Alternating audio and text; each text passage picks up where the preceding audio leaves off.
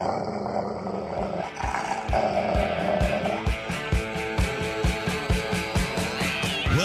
author, investment banker, consumer advocate, analyst, trader. Chris Markowski is the watchdog on Wall Street. You want answers? Exposing the lies and myths that the big brokerage firms, the mainstream press, and the government are pushing to keep Americans away from financial freedom. You can't handle the truth. Bringing America the truth about what really happens in the financial world. Ladies and gentlemen, we're not here to indulge in fantasy, but in political and economic reality. This is the Watchdog on Wall Street. Oh, man, that's been an interesting week. Don't you think? Woo-wee. Well, everybody, welcome to the Watchdog on Wall Street show.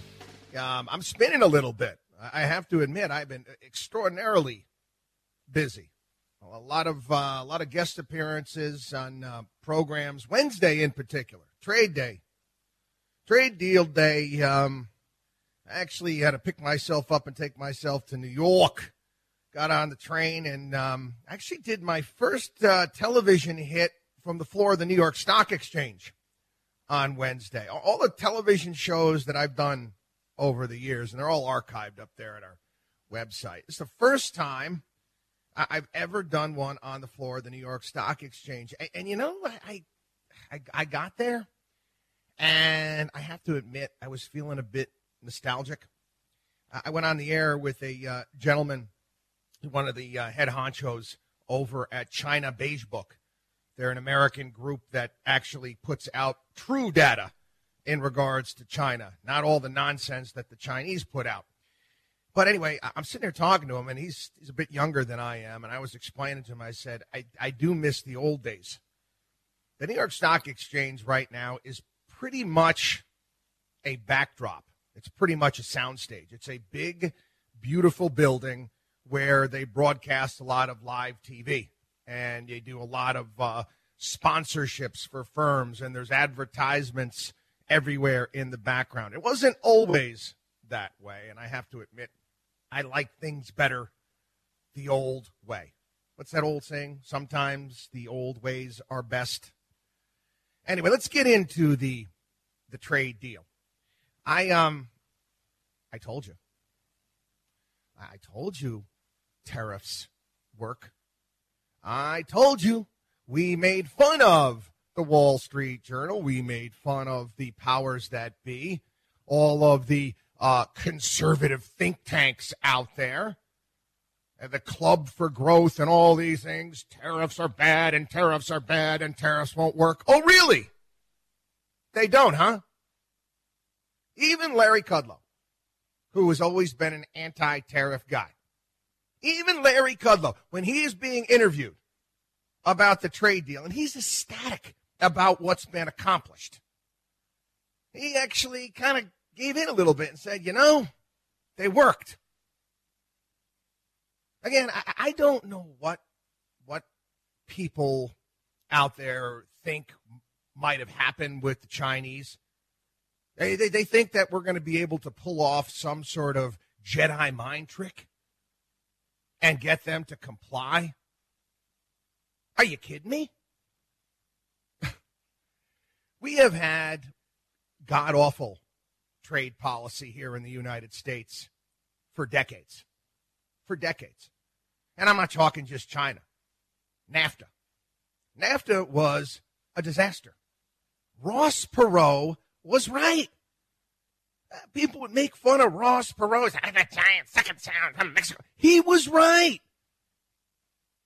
Take a look at what happened to manufacturing here in the United States. And what were we told by the powers that be? Oh, it's just a natural thing. And Obama jobs, those jobs are not going to come back anyway. Nonsense.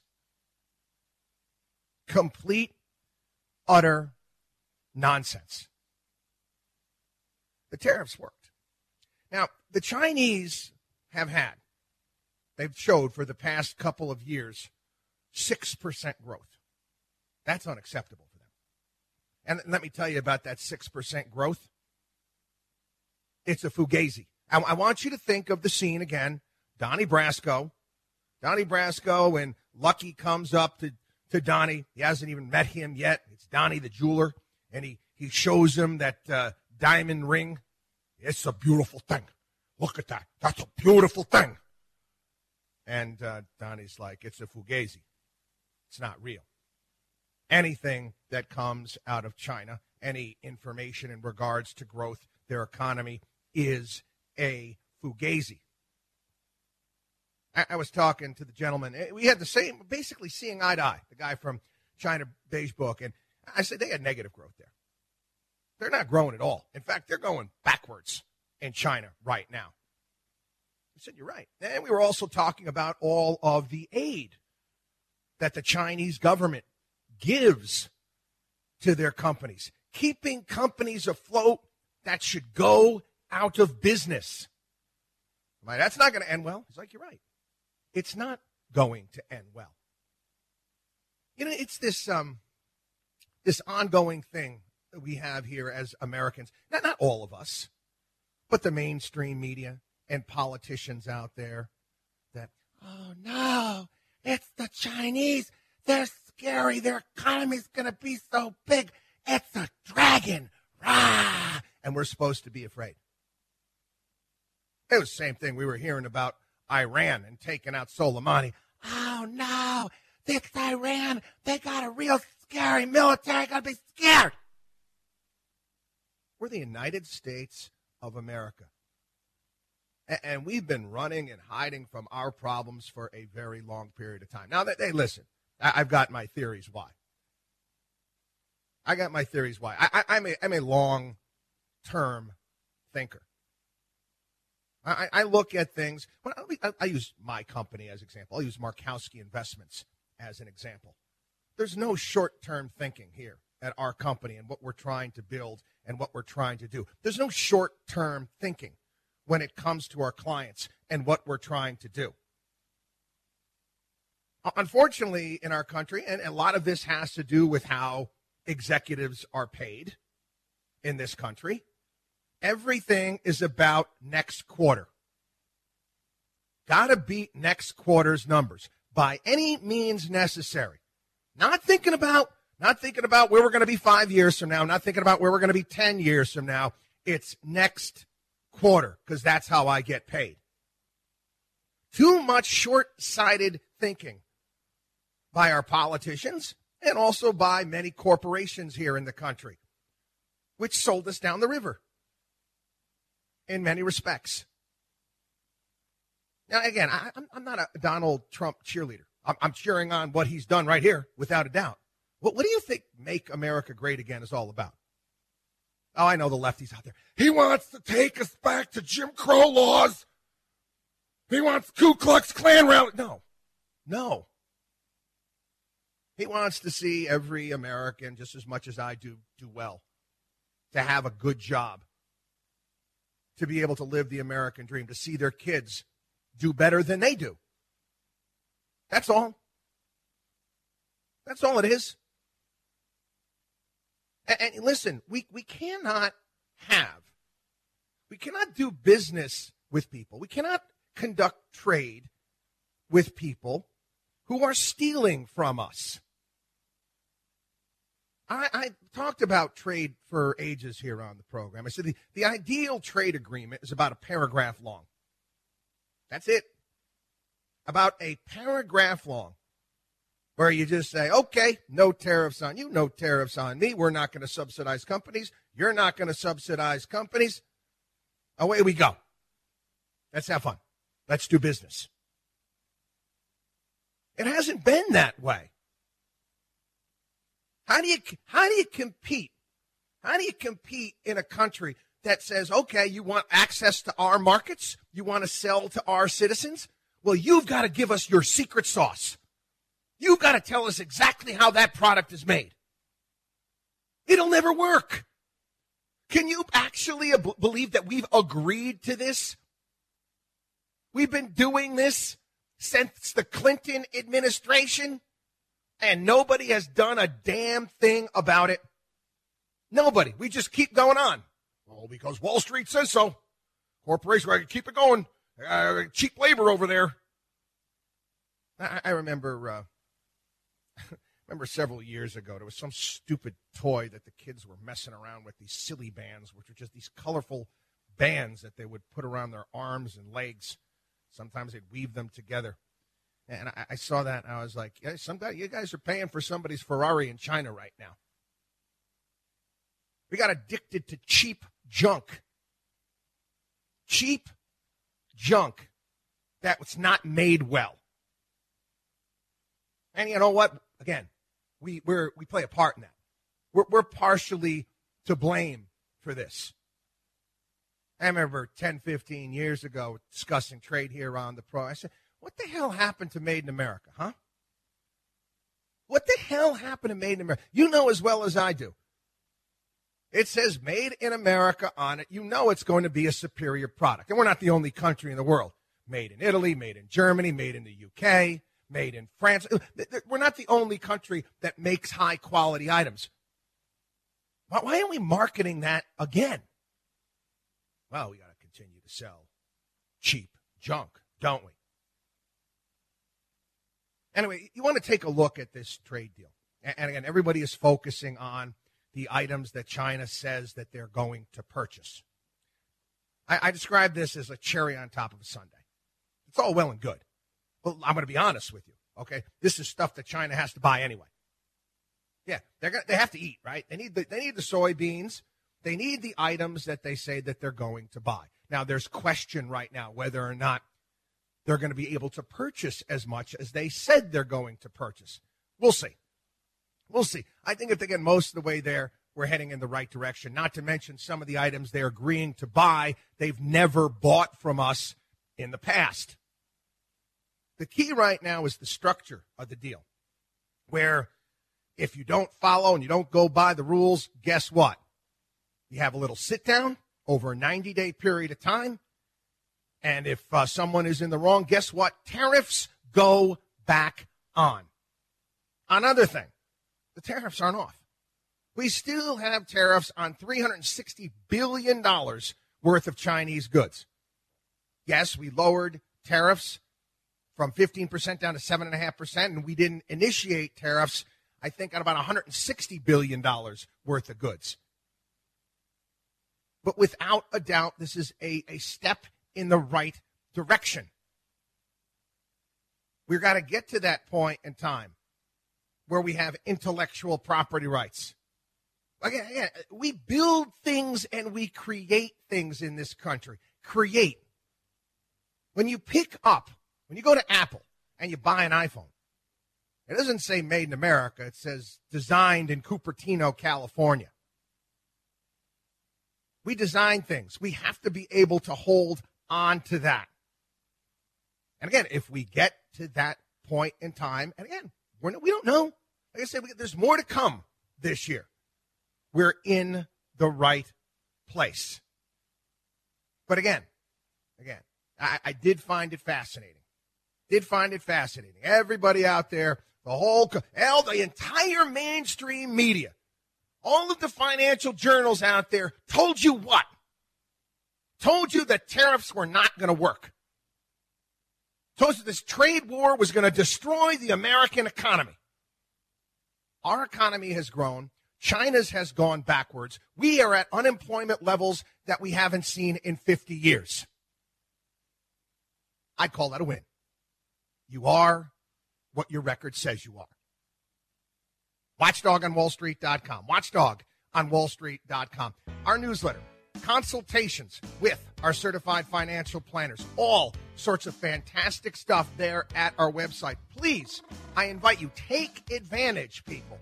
It's a great resource. Get to WatchdogOnWallStreet.com. We have a 24-hour-a-day help hotline, 800-471-5984. That number again is 800-471-5984. Don't go anywhere. We'll be back.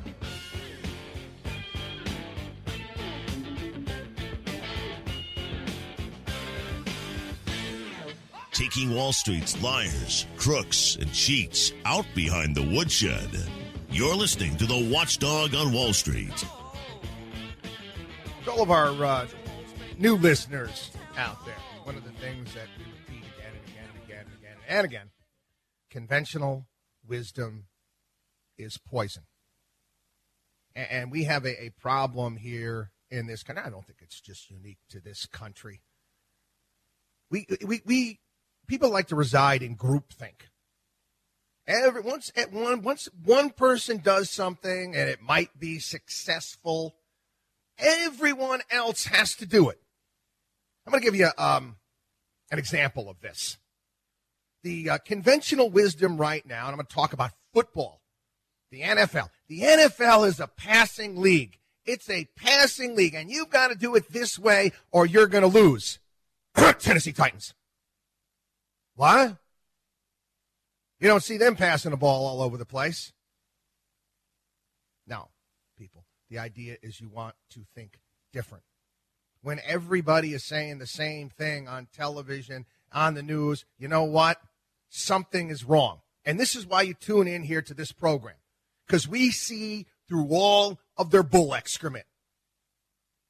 Going back to the 1990s, late 1990s, when I was just doing guest appearances, and we're warning everybody about the .coms, and we warned you about Enron, and we warned you about WorldCom, and Dynegy, and all that other garbage that was taking place. To the real estate bubble. Telling you, guess what? The real estate market is overvalued. This is not sustainable. This is a bubble. This is going to cause problems. We told you. Time and time again. We defy, and we're right. Anyway, I got to talk about this. There was an op-ed. There was an op-ed in the Financial Times written by a guy by the name of Charles Plowden. Now, I had no idea who this guy is. He is a partner. Okay, he's a partner at a Scottish investment firm called Baillie Gifford. And he, in his piece in the Financial Times, he went off on short selling. Now, if you're not familiar with short selling is you sell a stock that you don't own because you think it's going to go down. Kind of like the same thing if you buy a put option. You think that the stock is overvalued and you think it's going to go down. Now, how you go about doing this is you have to sell something. You have to borrow shares. And brokerage firms lend out shares, part of the business that they do. So you borrow them, then you sell them. Now, what you're expecting to have happen is the stock to drop, then you buy back that stock, and you return it, and you make the difference. Now, this guy in this article is saying that this is bad. This is not good. Our markets, our financial system has a vested interest in promoting short-term trading, and that's wrong. That's speculating. That's not an investment. What? And he talks about price discovery. And he says, is such price discovery really helpful or necessary? What this guy is saying is that basically companies shouldn't go out of business. We shouldn't try to find the losers out there and warn people. That's not right. That's not fair. This is the stock market, for millennials, where everybody gets a participation trophy. No. It's not how it works. Companies need to go under if they're no good. We miss out. And this is a Scottish firm.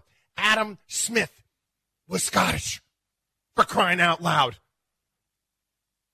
If companies stay around and we don't have true price discovery, if we don't figure out that the company is garbage, then money will continue to flow to that company, and it's a misallocation of resources, which is not good for our economy. This guy ever read any Joseph Schumpeter? Creative Destruction? The idea that we shouldn't be isolating companies that are wrong, that are losers, to me is insane. Again, I feel like it's like, oh, here you go. Oh, who cares if you lose money? You can get a trophy, too. At least you tried hard. And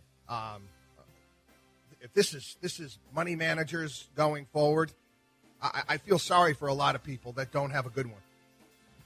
I really do. Hey, you happen to have any money with this Bailey Gifford, okay? Run. These people are morons. Watchdog on WallStreet.com. Watchdog on WallStreet.com. Again, our newsletter, consultations with our certified financial planners, all sorts of fantastic stuff. Watchdog on WallStreet.com. We shall return.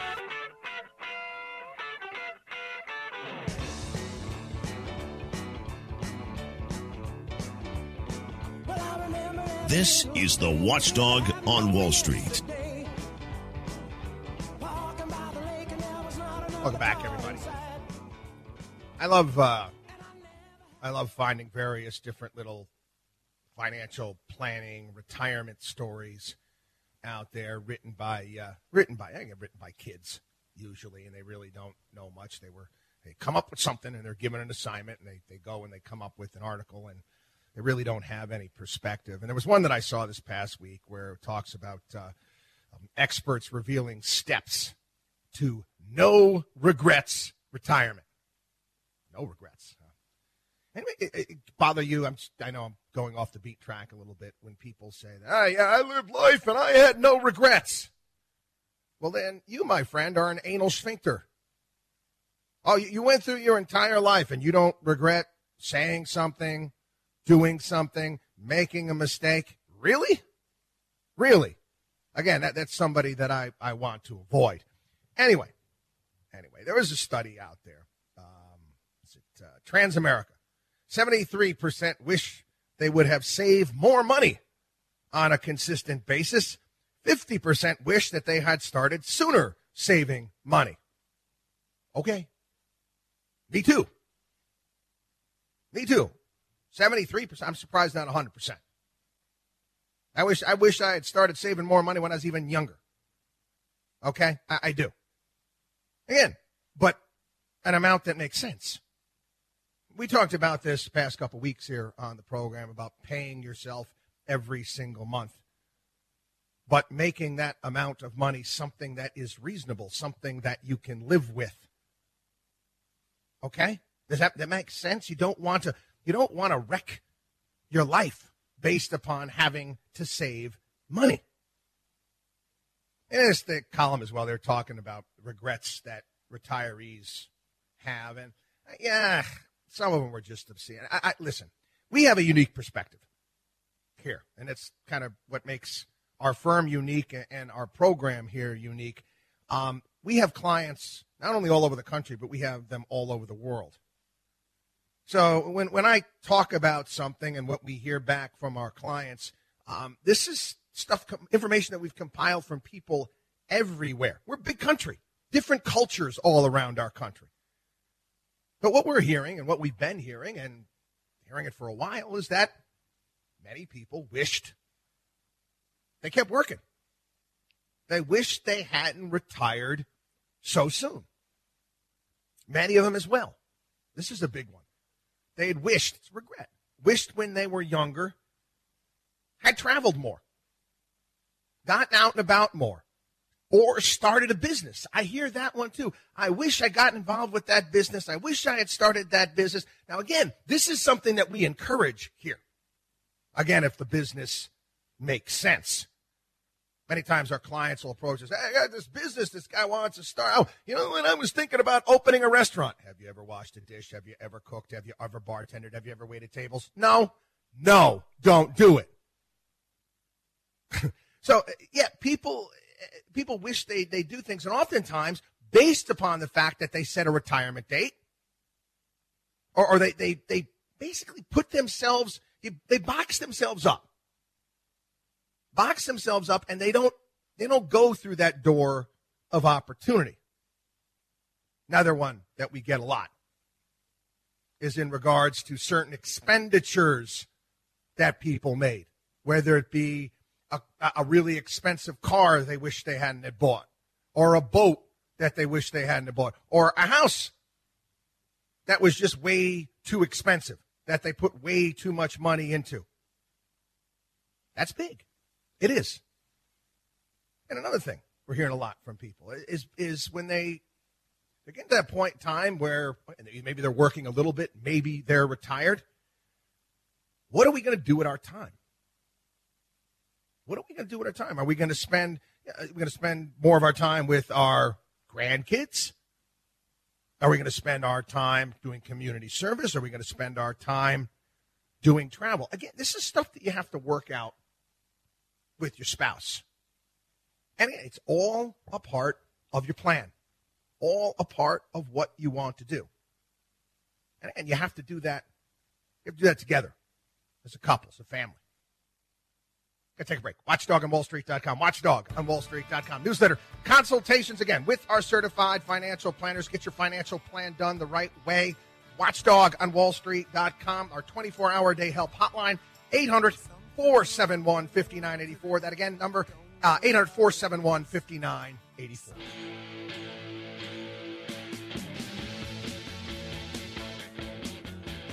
The only man who is taking on the Wall Street establishment. You're listening to the Watchdog on Wall Street with Chris Markowski. I think I mentioned that in the program. My little one, my youngest one, who was in 8th grade, he wanted a turntable for Christmas. He got one. And I'm pleasantly surprised that, Dad, can you get me a David Bowie album? Sure. Anything but that usual music that you kids listen to, no problem. I'll run right out and get it. Anyway, we talked talking about retirement, talking about financial plan. We also talked here on the program about what's happening in various different places around the globe, in particular the riots that are taking place in France just because they want to make some changes to their government pension plan that, quite frankly, make sense. They can't afford it anymore. We talked about sinkholes that are out there, stuff you have to look out for that many people counted on. They just automatically assume, again, conventional wisdom, they're always going to be there. It's going to be okay. Yeah. Universal life. Popular insurance program sold back in the 1980s. It's turning into a black hole. Yeah. Now, Universal Life is an insurance product that includes both insurance and a savings account that earns income. The income was designed to pay the future costs of maintaining the premiums rather than have the inevitable increase due to mortality concerns. Again, the premiums are going to go up as you get older. That just makes sense. These products were sold with Snoopy. Remember MetLife used to think the Peanuts. Can't miss. Oh, what a great winner this was. I think I told the story here on the program. This is back when I was in college, and I was interning. I was interning at the Equitable. And the insurance salesman there that I was interning for tried to get me to buy an insurance policy like this when I was still in college. Not kidding. Anyway, we've also got issues out there as far as sinkholes, pitfalls, whatever it may be. We've talked about the pension evaporation. There are nearly 1 million working and retired Americans that are currently covered by pension plans that are in impending danger of insolvency. And guess what? That number is going to continue to grow. The Pensions Rights Center has found that over the next couple of years, the number of workers that will be exposed will be upwards of 10 million. Many pension plans are now applying to be eligible to commence making cuts. In the cuts made, the payouts for retirees have dropped in some cases. Again, you don't see this in the news. Nothing to see here. Keep moving on. As much as 60%. As much as 60%. And those are private pensions. Public pensions is another thing.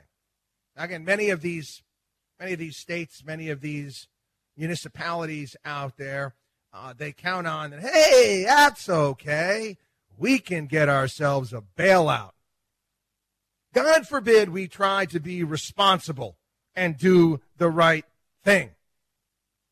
No, they're not. What we've been trying to get across to people out there is that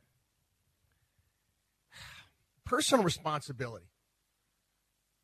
We talk about personal responsibility here often, and I don't blame anybody for anything. Anything. If something goes wrong, my life, my business, whatever it may be, I own it. Because if I own it and I accept blame for everything, then I know that I can go out and I can fix the problem. Personal responsibility is also getting to the point in time where you can be self-reliant.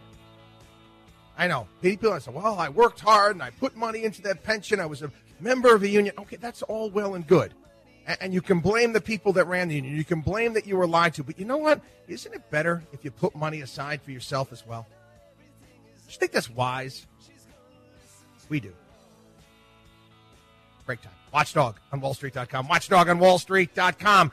Don't go anywhere. We'll be back. Chris Markowski is the watchdog on Wall Street.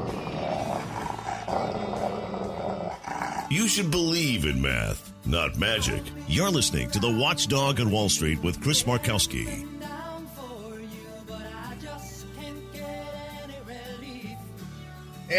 Questions are coming up a lot lately. We've seen the stock market racing through the roof, continue to make all-time highs. And, there'll be people that interview me, what do you think about the markets in 2020, Mr. Markowski? What do you think is going to happen with the markets? Are we a little bit heavy on top right now? Are you worried? I'm always worried. Always worried when markets race through the roof. I know this is something that I often repeat here on the program, but when stock markets race through the roof, I get nervous. Actually, I was doing a program, this television show this past week, and the host asked me about that. And I said, and I gave my bonsai tree analogy there with Mr. Miyagi teaching Daniel-san about the bonsai tree, cut here, snip here. If the guy who's managing your money is not looking to rotate assets in your portfolio, something's wrong. There are also a lot of high-quality assets that are out there that have underperformed. Many of them pay pretty nice dividends. Now, let's think about this as a strategy. Let's take a look. Let's say one of our clients has a portfolio that's got certain amount of Apple in it and Amazon and other, parts of more aggressive part of their portfolio, even though Apple is a not so much of a growth company like it used to. But you take a look at the performance of that stock over the course of the year. Did I sell Apple a year ago when it was much lower? Yep. Did I buy it for certain clients that came in a year ago? Yep. And one would scratch and say, well, what the hell? You're selling it? You're buying it? Well, don't you have an opinion on this thing? I didn't sell it all. I won't dump an entire company unless I think it's ridiculously overvalued or I think that there's something fundamentally wrong with the company. When I buy a company, God willing, I want to hold on to the thing forever. I know that's not the case. And we've talked about even blue chips can die, and you have to pay attention to companies. You have to make sure they're growing. Got to take a look at the fundamentals always. But you've seen what Apple has done over the course of the year. Are we taking profits and moving it to other asset classes, other stocks out there that haven't done as well? Of course we are. Of course. There was a story that came out this past week talking about how corporate CFOs say the economy is going to slow and the stock market is overvalued. good. What do I mean by good? That's what you want. Good CFOs, they're like me. What we do, we're basically a personal CFO for our clients. That's what we are. We worry. CFOs, I love CFOs that are conservative. That's what you want to have. You want to have, well, you know what, things are going, you know what, but you want to, looking to see what might happen out there and be prepared for it. Nothing wrong with that. That doesn't mean you say, oh, you know what, I think the market's topped out. We're just going to sell. There's that old that saying, they'll say, oh, sell in May and go away for the entire year. People, you know what that's talk for? That's talk for traders. Let's talk for traders. Hey, I've got a lot of people that I know, worked on Wall Street for years. There's still a few of them left. There's not as many traders as there has been in the past. They've been replaced by computers, which we all know aren't performing too well either because all of these quant funds keep going out of business because they're underperforming. And our performance blows theirs away. And I don't have, IBM, Watson, and all these fancy pants computers that can trade faster than a speeding bullet, more powerful than a locomotive, able to move on any news story in a single bound. I don't have any of that. It's a business, is what it is. That's what your portfolio is. It's a business. And you have to think of it as such. Oh, okay. Well, you know what? This has become a little bit over. Let's take some profits off the table. Let's move over here. Here was a story. Where the hell? Where was I grab this one? Oh, CNBC. Again, this is thank you, CNBC, master of the obvious story. They don't really put these in the front. They're in the back of their website somewhere. Dividend stocks look attractive with a volatile year that nets measly returns expected ahead. First and foremost, they don't know what the returns are going to be over the course of the year. I don't know what they're going to be. I don't. I have an idea, but guess what? I don't make decisions based upon a hunch or an idea. I don't. I move on what's real and what I know. And if I see companies that are high quality, fundamental sound, that are low, that have come down, that are paying a dividend, that's attractive to me. It's buy low, sell high. It works, people. It does. Chasing fads and the latest and greatest and hottest thing out there, that's all well and good.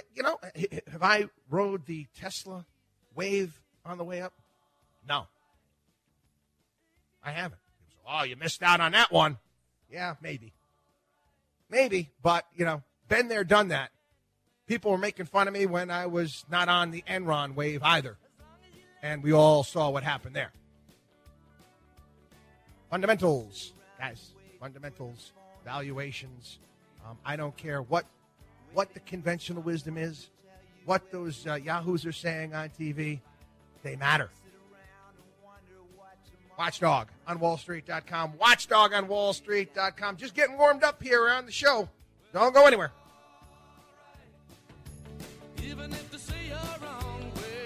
You're listening to the Watchdog on Wall Street.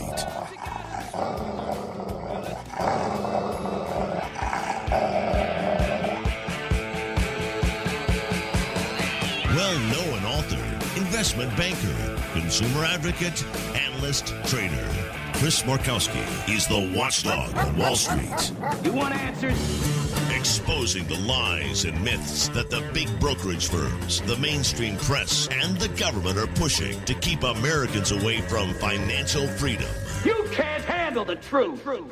Bringing America the truth about what really happens in the financial world. Ladies and gentlemen, we're not here to indulge in fantasy, but in political and economic reality. This is the Watchdog on Wall Street. It was a proud week for me. I would admit. gotta admit, I was really proud of the kids that I've coached over the years this past week. People new to the program. I've got a sport. I'm very passionate about lacrosse, and I also I'm very passionate about the other thing I really, really, really love to do outside of obviously my work and my show and my appearances. Again, I guess it's kind of the same because it's educating people. I love coaching. I love coaching. I'm a practice nut when it comes to efficiency. We do everything. I want my kids to succeed. I want them to succeed. I really, really do. And this past week, it was a great week. I had a bunch of my players from years ago when I lived down in Florida commit to colleges, some D2, some D3. And I also, my team now, I live up here in Long Island, team I have here in Long Island, which is a very, very competitive team. Right now, I think I've got only 3 or 4 kids left that have yet to commit to college. The rest of the team, every single one of them has committed to a D1 school. And I'm ecstatic. And one of the kids, great kid, tough as nails, real bright. He just committed to Bucknell, and I've got to go out. I was thinking about this right before we started the segment, right before I went on the air here today. So I got to go out and I got to buy him Ken Langone's book, I Love Capitalism. I talked about it here on the show a couple years ago. I'm a big Ken Langone fan. Say I'm a fanboy of guys like Ken Langone and what he's done. I want to get to the point in time where I can start donating hundreds of millions of dollars and help to make NYU medical school free. And he's got his name all over New York with medical centers and the great things that he has done. And his book was phenomenal. Talking about his life and the hard work that he put in and where he came from and where he is today. And it was a true shout out to the free market and capitalism. Again, Langone's an entrepreneur. He built Home Depot, amongst other things. Now, Jamie Dimon talked about Jamie here on the program. Jamie Dimon is he is the LeBron James of CEOs right now. He's the big CEO out there. That old commercial back in the 1980s with when E.F. Hutton talks, people listen. Well, it's kind of that way with Jamie Dimon as far as business is concerned, as far as the economy is concerned, most certainly as far as Wall Street is concerned. And he was interviewed by Maria Bartiromo, was it last Sunday, if I'm not mistaken, and he was defending capitalism. He defended capitalism and he defended billionaires, warning socialism would be ruinous, not just to American companies, but to the broader economy. Which, again, it's coming from Jamie Dimon. Bright guy, has some weight to what he has to say. But, again, it's master the obvious thing as far as I'm concerned. Anyway, let's talk about Jamie Dimon. I'm going to also pull Boeing into this as well. And also understanding what capitalism is. Year after year after year, I've gotten into this here on the program. I've fought against, I've gone on programs, fought against people. Capitalism is broken. Capitalism is not fair. And you even have capitalism is not perfect, but it's the only system we got. There's no other system. Capitalism is nature. Do you understand? It's nature. It's like trying to defy nature is what you're trying to do. And people just don't seem to get it. And they use the word capitalism. And if they don't like something that is happening within our economy, within our country, they'll say, oh, it's capitalism. Oh, you know why we had the financial crisis? Because of capitalism. No, you didn't. No, you didn't. Financial crisis, quite frankly, had its roots nothing to do with capitalism at all.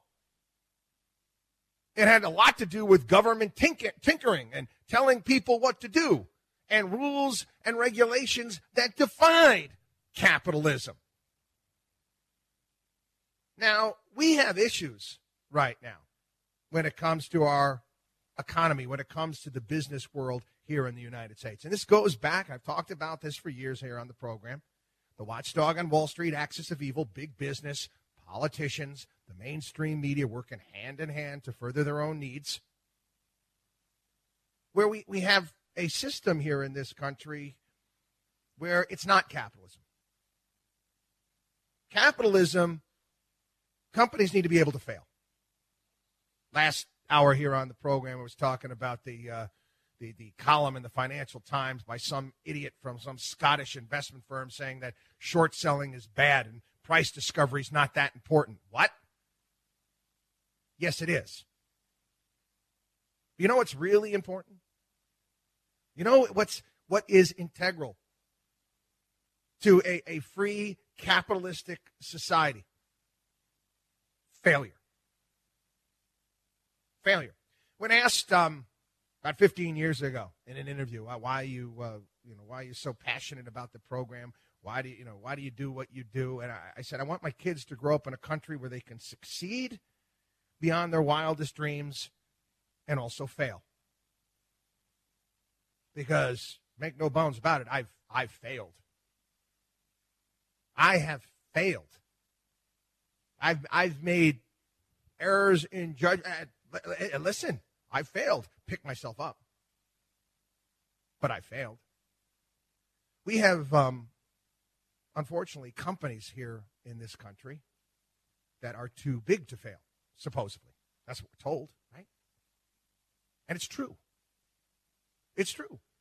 I remember when Eric Holder, Barack Obama's attorney general, I think it was in front of some Senate committee, or he's being interviewed, and they were asking him questions about criminal investigations or prosecutions that take place on Wall Street, and he was basically, I can't do that.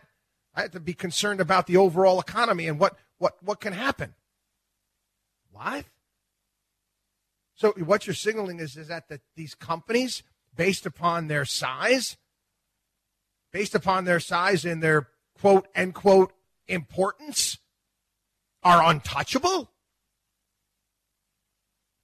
What we saw over the past week, and it didn't get enough attention, a very similar scenario happened with Boeing than what happened back in the 1990s with the big brokerage firms. However, in Boeing's case, people died. In the 1990s, people lost hundreds and hundreds and hundreds and hundreds of millions of dollars because Wall Street analysts were telling them to buy stocks that they knew were garbage. They knew they were advising people to buy companies that they knew were garbage. This was all of the major brokerage firms. Nobody went to jail for this. Nobody got in trouble for this at all. Oh, there were some fines paid. Big whoop-de-doo-dah. But, I look at it that as, well, gee whiz, you're ripping people off. That's basically stealing money, right? Am I right here? Does that make sense to you? Well, there was emails that were discovered behind the scenes, text messages, Boeing, people talking about how they didn't like the fact that they were going to have to train pilots, and this plane is not that great. It's not safe. I wouldn't let my family fly on this. And again, Boeing has got its defenders in the mainstream media. Well, could be just disgruntled employees and this, that, and the next thing. Whatever, man. Boeing is too big to fail. The news that those text messages came out, the stock went up that day. Boeing's not going anywhere. Okay? And that's wrong. I'm here to tell you that's wrong. Steve Mnuchin has passed away. Well, because the problems with Boeing and the plane, it could be a hit to our overall economy. If Boeing is that important to our overall economy, Boeing needs to be broken up. Boeing needs to be broken up. Let the military contractor be the military contractor. Let the commercial airline be the commercial airline. Break the thing up. What that tells me, there's not enough competition within that industry. If these big Wall Street banks, if one of them goes down, oh no, take the whole economy down, then guess what? Break them up. We live in a world of these ginormous companies. And again, I know I've talked about this here on the program. I can fix it. I can fix what's wrong with our business world. It's not a difficult fix. Yes, we're going to have to break up some big companies. But you know what we also have to do too? We have to start paying these executives, not just the CEO, but all of their lieutenants, all of their underlings. We have to pay them cash, period. LeBron James makes money, makes a handsome salary playing basketball for the Los Angeles Lakers. He doesn't get stock in the Lakers. He doesn't become a part owner of the Lakers. He doesn't. He gets paid. Now, if Jamie Dimon, and you can take a look at the job he's done over at J.P. Morgan. Jamie Dimon is that great of a CEO. Pay him. Pay him. Pay him cash. Not stock. The reason why we have all of these billionaire CEOs, all of these millionaires, centimillionaires, it's because of stock. Suckers get paid cash nowadays. You're a sucker. You're a sucker CEO if you get paid cash. The CEO of Google only makes $2 million a year. It's Google. It's a behemoth.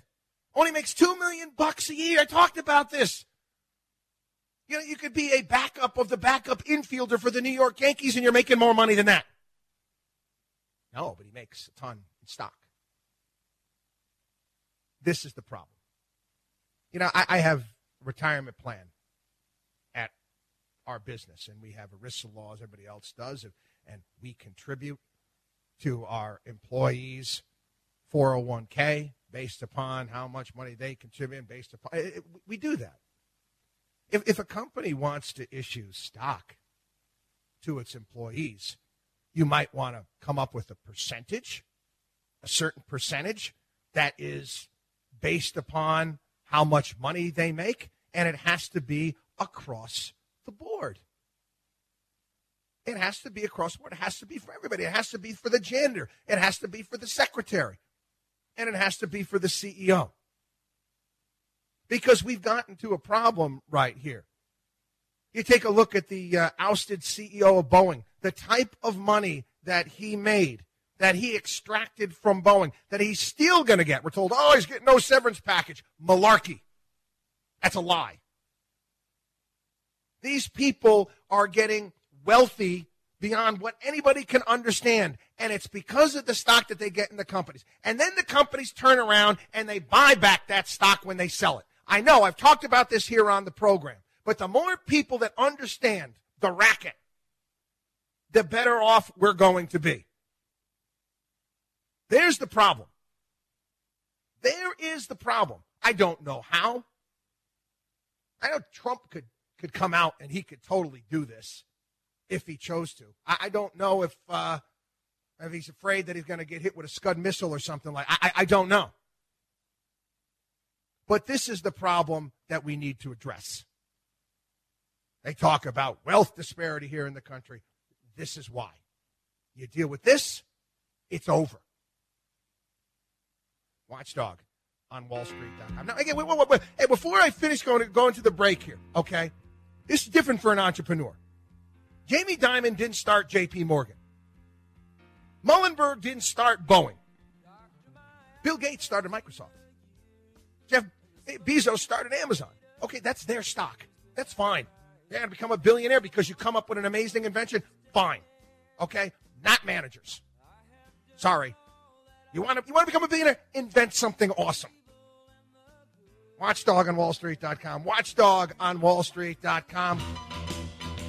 Bringing America financial freedom one listener at a time.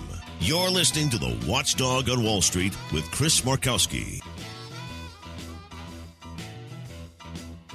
Yes, you are. Welcome back, everybody. This is the Watchdog on Wall Street show. I talked about valuations a little bit earlier on in the program, and I know I touched on this as well on the podcast, but I want to get this through everybody's head, okay?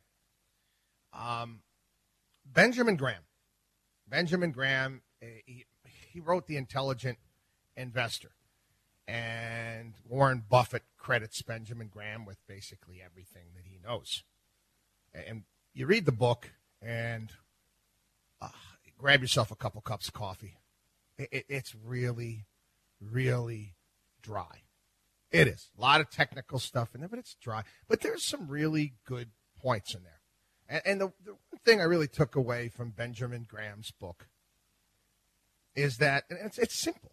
It says you have to determine what a company's value is. Every company has an intrinsic value to it. At times it trades below its value. It's worth more. Buy low. Sometimes it trades above its intrinsic value. Ooh, guess what? Maybe I should take some profits. I want to let everybody know here, the percentage of stocks, listed companies, the percentage of listed companies right now that are in the red, that's the bad one. Okay? That's the bad one, is close to 40%. 40% of stocks that are trading outstanding are losing money. Now, some companies, some startups, will lose money for a period of time. They have a business plan that makes sense, and they have projections that make sense, and they're expected to come out of the red at a certain period of time. Many companies out there are biotechnology companies. These are companies that are going out and they're trying to come up with the next great miracle drug or medical device, whatever it may be, and they don't know. Those companies could go under. They could be working on the drug, get to phase 3 trials, and doesn't work. Sorry, company gone. That's speculative stuff. But you need to understand, okay? You need to understand that many of these companies that are in the red, that have been racing through the roof or that are still around, they have something called a burn rate, right? They have a certain amount of cash lying around.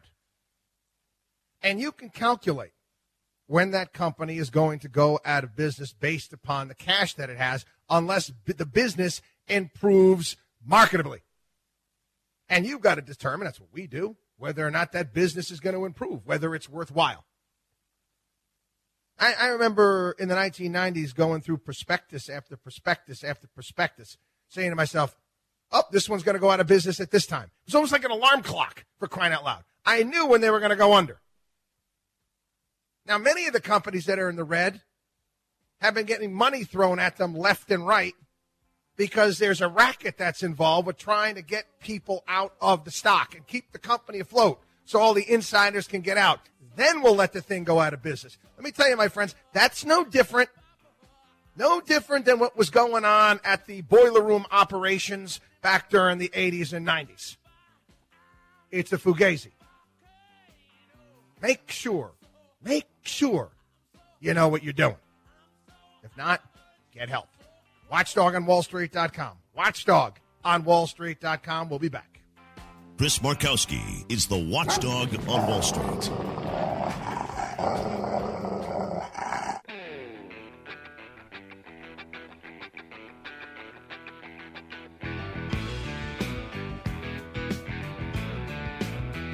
Taking Wall Street's liars, crooks, and cheats out behind the woodshed. You're listening to the Watchdog on Wall Street. Well, January 10th was a little over a week ago. And it was a big day in corporate merger history. Big days in corporate merger history.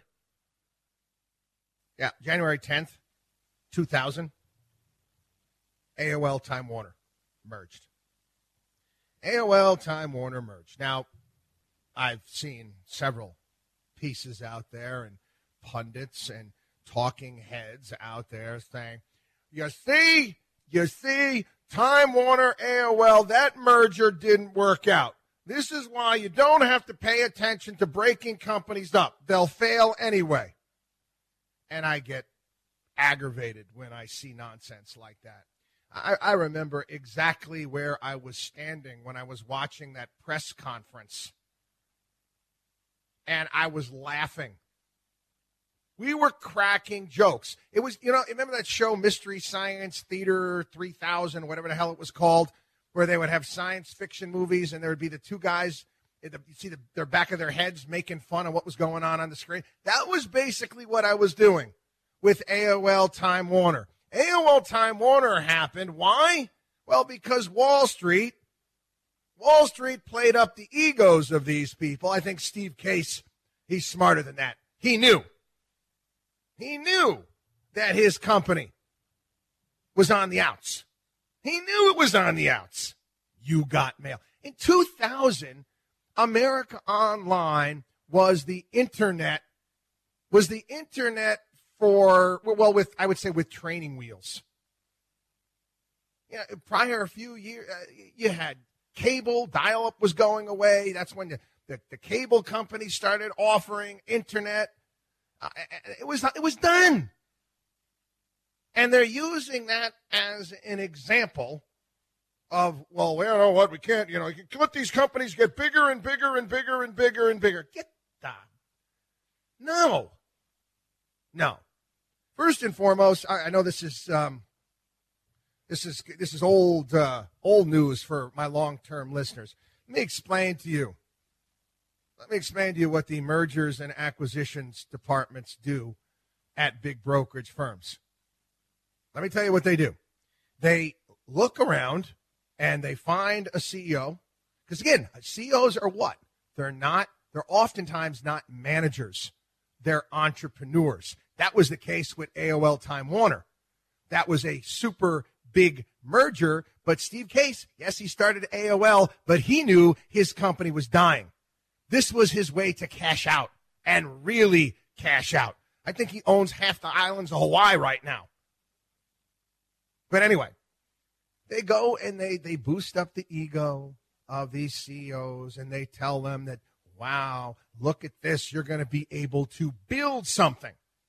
Now, again, CEOs are managers. Most of them haven't built a damn thing in their entire lives.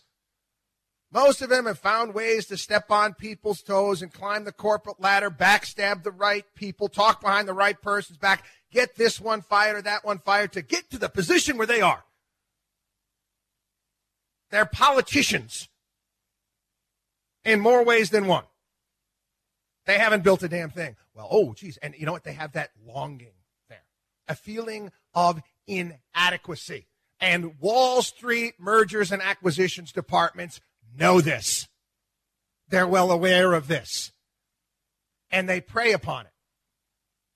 And this is why you see these M&A moves all the time. And how often do they work out? Huh? How often do these mega mergers work out? I've said it again and again and again. You can take a look at many of these gigantor companies and you break them up. They will be worth more broken up. They will be more dynamic broken up than they are together. It is what it is. However, but in the world, the way that CEOs are paid today, if you build this ginormous company, they can go and they can say, well, look at the revenues here at this company. Look at our numbers here. I need to be paid hundreds of millions of dollars in stock. Yeah, I'd like to see one of these wizard of smart CEOs run a small company. Run a small part of their company, a part of their company that, may be teetering a little, might need some work. Would they be capable of doing that? Or do they just collect other businesses so their revenues continue to rise, and it obviously looks like their earnings continue to grow, and they can get paid more? Have they built anything? Have they created anything? Or are they just collecting? Watchdog on WallStreet.com. Watchdog on WallStreet.com. There you go. Again, Mergers and Acquisitions 101 right here on the Watchdog on Wall Street show. Don't go anywhere. We'll be back.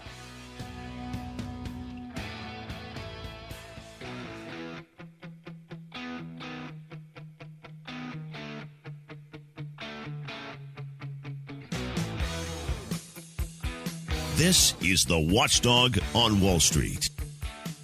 Damn straight. Welcome back, everybody.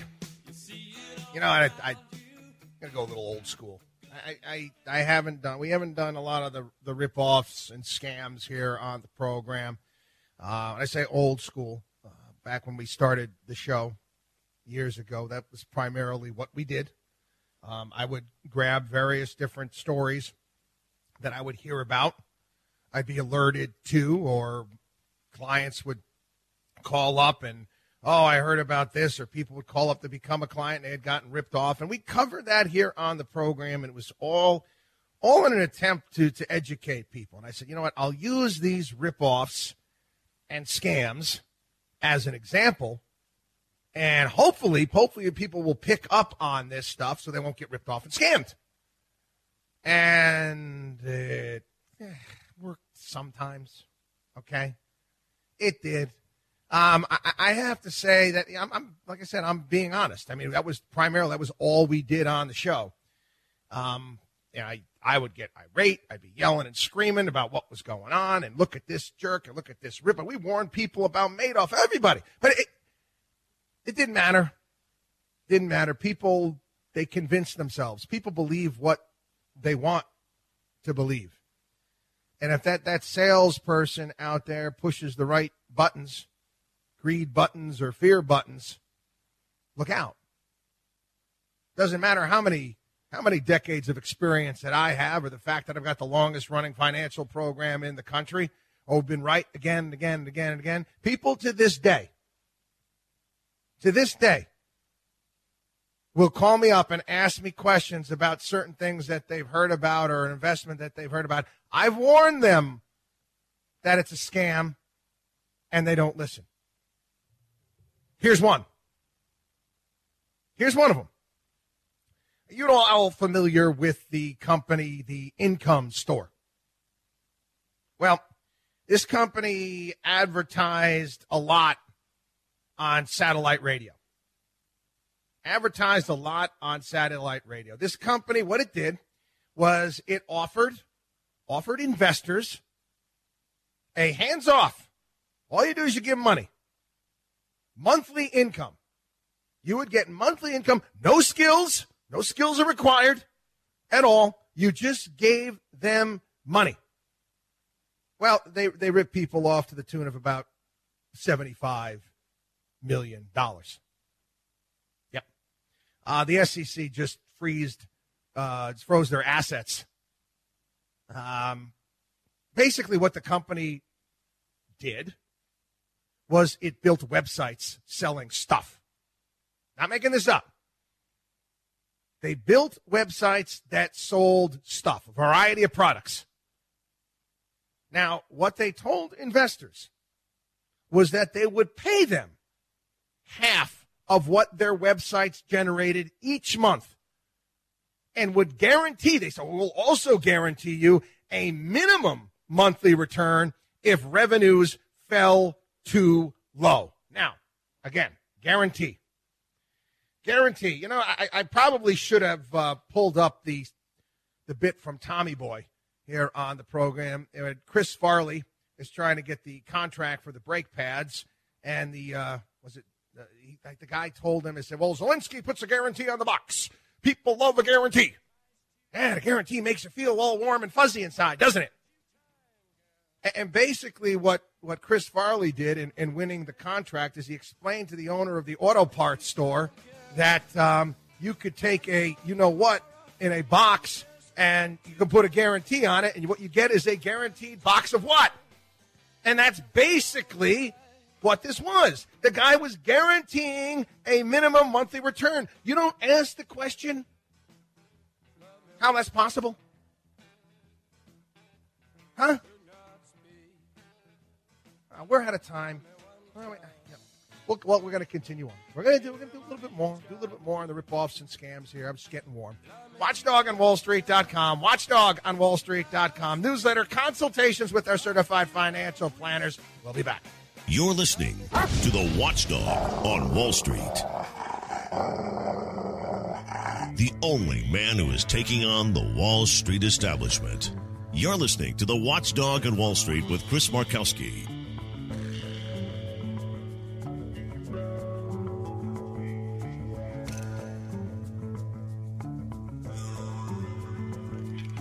Welcome back.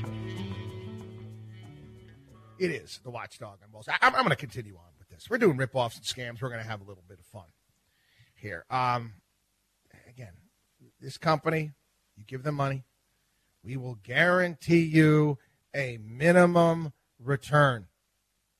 A minimum monthly return if the revenues from your website that you didn't build, you don't even know what they're selling. They're doing it for you. We're going to build your website. We're going to sell the stuff, and you're going to make half the money on it. Yep. The company also guaranteed, again, I want to remind everybody about these guarantees on investments. Okay, think of a box with somebody taking a dump in it. Chris Farley, Tommy Boy, that's what it is. That's what your guarantee is. Guaranteed returns of anywhere between 13 and 20%. 13 and 20% per month. Again, shame on, and I'm going to say something here, and I know it's going to tick off probably some of the affiliates. I've actually lost radio stations over the years for just being honest here on the program. I have. You are airing advertisements. Somebody guaranteeing people 13 to 20% a month on their investment. You know, the funny thing is, the hypocritical thing is here, you can't say swear words on the air, but you can lie to people all you want, make stuff up. That doesn't matter. You mean to tell me that, honestly, that the radio station owners they don't know that it's a lie? How do you look yourself in the mirror and take that advertisement? Just out of curiosity. How do you do it? How do you allow somebody on your radio station that you know is hosting a program that's ripping people off? You don't do any homework at all? At all. Anyway, it's stories here that it was a big fugazi. The whole entire company generated about $9 million in sales. The company paid out $30 million, and how did they do that? Ponzi scheme. They had to take more money in. Again, if you took a look at what 13 to 20% a month you play with a compounding calculator, in a few short years, you'd be one of the wealthiest people in the world. I mean, it's patently absurd. Anyway, another one here. Again, more and more of these. Connecticut hedge fund manager pleading guilty to misleading his investors, bilked them out of $20 million over a 3-year period. I get the phone calls on a regular basis. I do. Hey, Chris, have you heard about this hedge fund?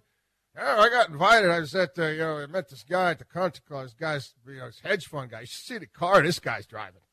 Wow. Should have seen the car that this guy's driving. His Rolex must have been worth about $20,000. You have any idea? This guy was loaded. He's got to be doing a good job. No. Wrong. You don't know that. Let me see the information about his fund. Tell me exactly what he's doing. I'll tell you whether or not he's legit. Doesn't take me long to tell you. I'll tell you who's legit and who's not legit. I warned people about Madoff. And my issue, when I talked about last segment, more often than not, I fail.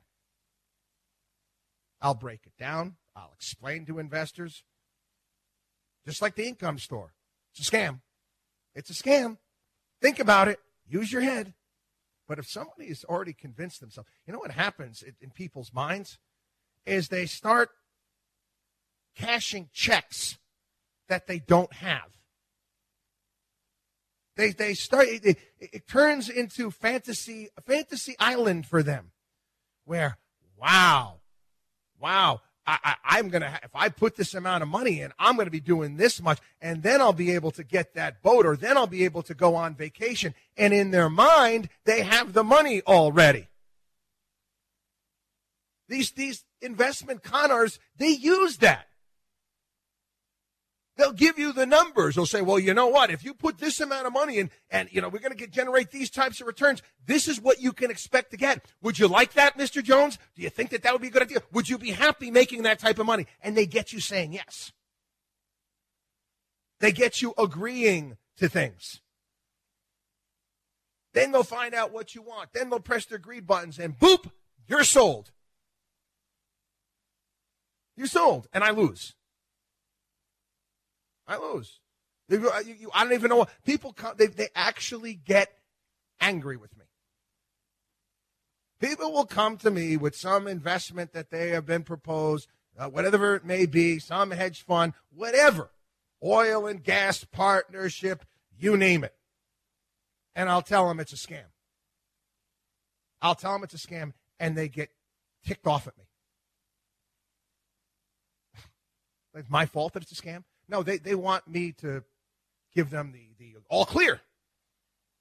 Sorry. This one, again, this is out of my, where I used to live, down in Sarasota, Bradenton, for about 15 years. This big investment firm, Longboat Key. Longboat Key, Sarasota, these guys, they'd be going to all of it's one thing they have a lot of in Sarasota and Bradenton. They have a lot of benefits and a lot of galas that you can go. There's one every night. Then you can do the circuit. And, how much money is going to that charity? They never give you that answer. That's why I never participate in any of that crap.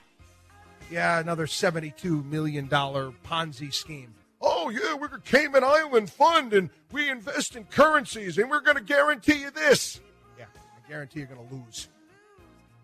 Watchdog on WallStreet.com. Watchdog on WallStreet.com. Don't go anywhere. Your Wall Street watchdog. Right here. But I wound up here. I just have to look good. I don't have to be clear. Chris Markowski is the watchdog on Wall Street.